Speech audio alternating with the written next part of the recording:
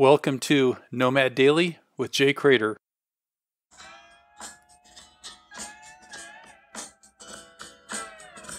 Doesn't that sound great?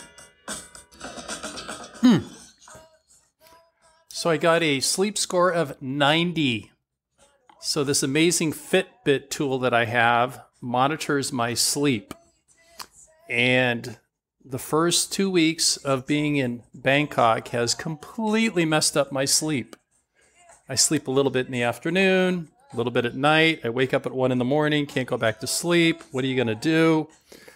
It takes about 2 weeks for your body to acclimate to this dramatic time change. They say you need to give your body one day per hour of time change, and this is a 15-hour time change, so 2 weeks.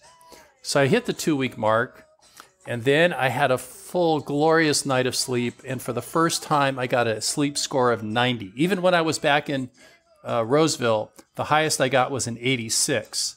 So that means I got great rest, and I slept enough hours, and I scored a 90, man, a 90. How about it?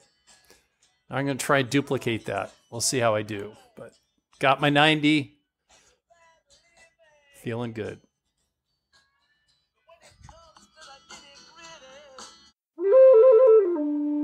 For more information and bonus content, visit nomadj.com.